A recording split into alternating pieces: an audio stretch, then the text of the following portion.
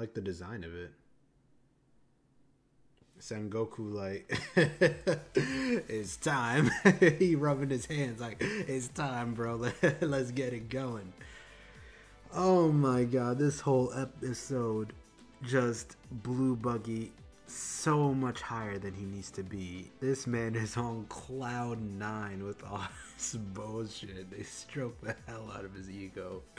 Oh no, they're considering him to be dangerous. Buggy.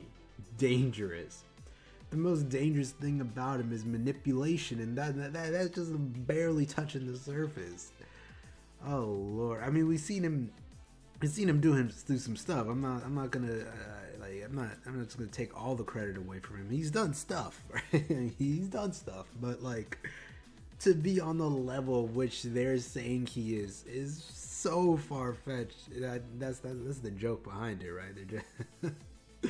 They're just like, how is someone as notorious as you able to just slip away and impel down like that? Like they're like, wait, we should have put you on a lower floor with this this history of yours. You got a resume going. So we're finally on our way to Marine 4, taking this whole current. Hopefully we'll find a way to get into Marine 4. The gates of justice don't exactly open for anyone, and we got really lucky with Bone Clay's sacrifice in the last episode to even get out of Impel Down.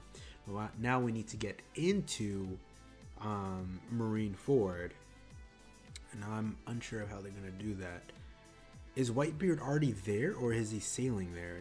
What's his plan? How is he getting there? Like, what the hell? I'm assuming he's taking a ship as well. Is he just gonna go into the current? How are they planning to get through the gate? Like, can they break it? I'm not sure.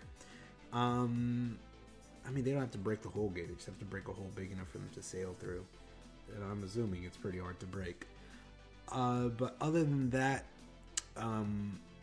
seems like we have quite the hefty battle ahead of us. Whitebeard, pirates, and Luffy and his gang of misfits versus the strongest of the government, the warlords, the admirals, the fleet admiral. It is time for some crazy shit. But we're ending the video off over here, ladies and gentlemen.